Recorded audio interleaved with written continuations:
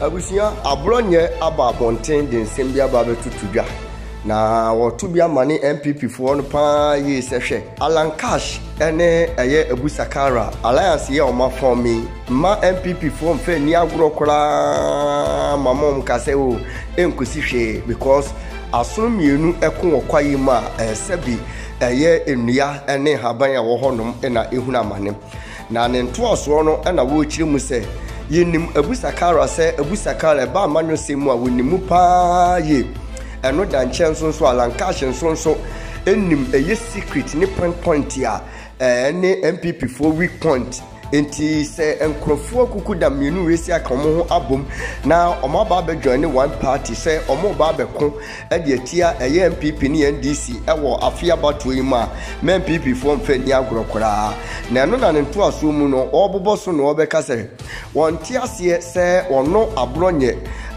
se yeyi amanyosem ma nipa mako be enum ensia ewo eye MPP amanyoku ni mu a wono eye Abronye no wotimi eka ho bi na onti asese Bawumia eyi eye Bawumia campaign team na wontimi amfo no Abronye anka ho hypocrisy koso nti MPP for enhwe ni ye na ankwankwaye se yehuni yanka ena woto so na otutu bi nso de amane eye Hopeson Adoye ine ka se Hopeson Adoye a Hopeson na ye nimu gift wo sei ekuni ono nso watoto bi amane ne se so afiri MPP mu a ene onka na nuntum na Hopeson Adoye nso de ne ho akobata eye alliance eye Alantrematin kwadu cash eku movement for change enti akoye niema bebre a ekoso ewo MPP amanyoku nim na yenkotie Abronye DC ninsema wakika ye ebi ATIGYA black subscribe like na comment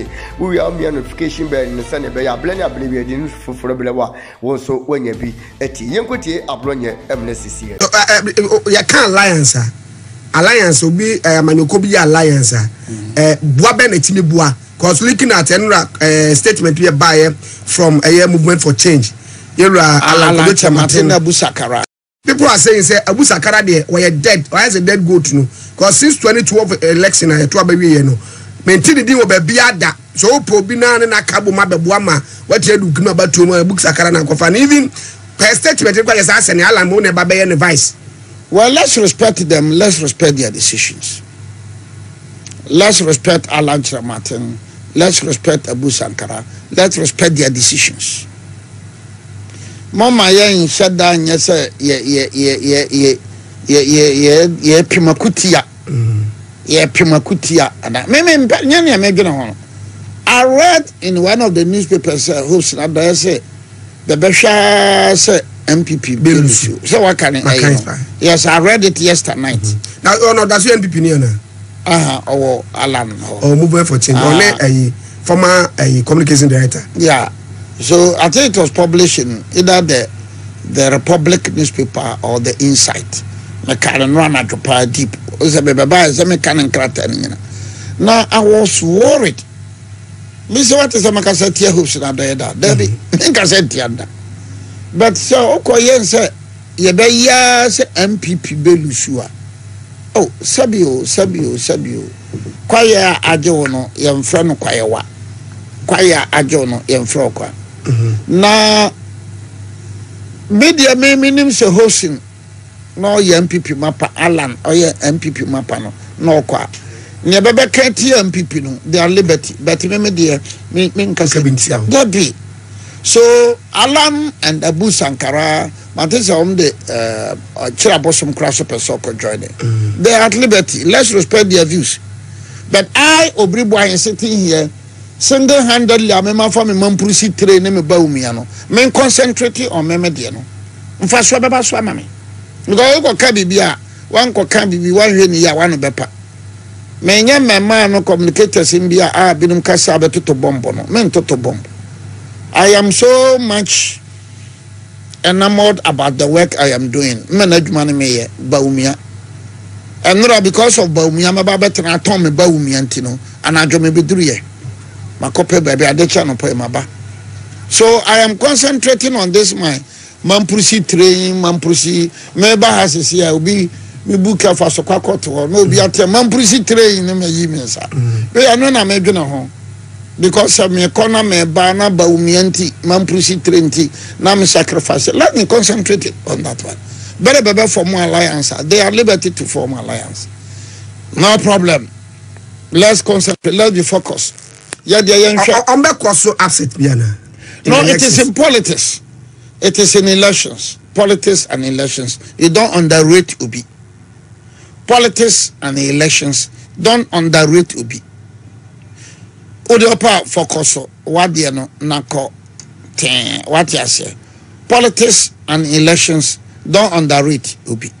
Insadiga Krachi ya 44-year-old obe president. Be you free president ni na otwemi no.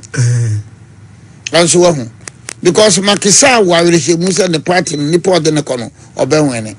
And so hwe nwamuni nyina chi no hwe no sitwim. So here some concentrate on Alan and Abu Sakara and Chirabosom. I should concentrate on my MPP. Focus on my MPP. Make sure say Minyankopon also be boa me na Bawumia beba be mampanyini. Na ma hwehwera ka che Minyankopon say I fought a good battle. I ran a good race. Nyame me da wase. Wan nguma nim ase. Nyankopon wan nguma nim ase. Bre enye kwa. E bre tiamu ave wati campaign team kura me dinin ka ho. Ala unja campaign team me dinin ka ho. And campaign team me dinin ka ho. I say wanya baby ase. Oh, let me a manifesto committee. And say no more classic campaign. No, but the point is that how do you say uboni pabe na nungana ha? Yanka obribo ha. Say na ka so ati wa Bawumia. Because of Mwavika Muham MPP chairman menka no na Sabroken MPP chairman ni bebre na anu bako mini cargo for second o se lawyer na me na se nka wo yi nka me de mi wuo me anu no mi why Medina for bi ba me ho enra e wa kra o call Medina o person call MPP ni assemblyman o person call independent candidate. I say lawyer adipa uja die kra e hye pa Medina pa say na nka ye ba support no and say anya hwe enti also ko independent candidate awdeja edi ba bia didija anya muna baba o yamfi yanko ba asena na small can see en MPP but as omu huye say adidija sa asem no say obi nya ono nko apese ono de ko no de ko hye ne furu na ko no ko adi no party but omu hu resolve say issue no one who cry be resolve. Look, let me give you a thing. In August 2023 Kwaku Damboche wrote a letter to the president complaining say DCs MCs be kasa be nwi say administrator of common fund be nsika no ene se nsika bi oteno habe. August 2023 Kwaku Damboche wrote a letter. Most of the papers published these letters. Abesine August 2023 Kwaku Damboche, Minister for Local Government, wrote a letter signed Kwaku Damboche. DCs MCs me no ka say we are from DCMC bia say bensuro nko ade. All of them are complaining. And when that situation, the complaint by Damboche, if indeed it is true, it will affect the fortunes of the party. And so, certainly me catch Rabia said, but the moment na yan shena Bawumia omra na achia emuye ebetimata. Na me ti we mi ko fa tremba ye bubo ni padini dukura mi dinin ka ho. No, and so it tells you that because esa na ngamete be hwan masa be ka bibia. Some in MPP, some the comments I've been receiving, some telling me say say no. But Bawumia, and what my mother told me, say, into Kofi Uja Bawumia. When my mother said it.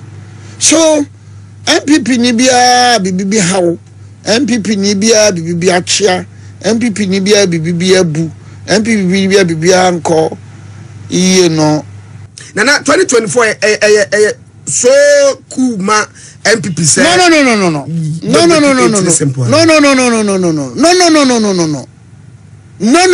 so be catch say so cool no was I heard NDC deputy communication director I was Shanti region say o me match NPP boot for boot say be say omo ye no omo call no smooth omo call smooth omo call hard omo call hard oh bye is it going to scare NPP for now no say on no sha ni pa no ka ni fear what you say and fear say ni fear say emomu ni fear say Abisano, so o tell me akaja what action troopers da. What action troopers?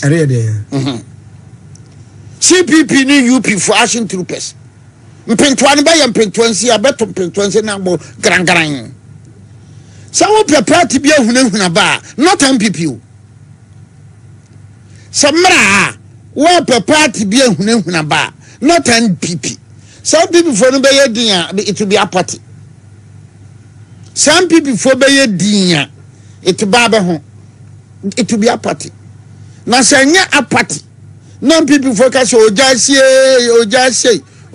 for me yensuro come on Kwame Nkrumah tried it he didn't succeed a champion tried it he didn't succeed Rollins tried it he didn't succeed manasem ni akomko atushire na kaka ben de numbisa ne se nfie yese in 1977-78 a champion wanted to implement the union government come on 77-78 no wadi nfie se look nobody should make the slightest attempt to scare the MPP for MPP for fighting spirit no baba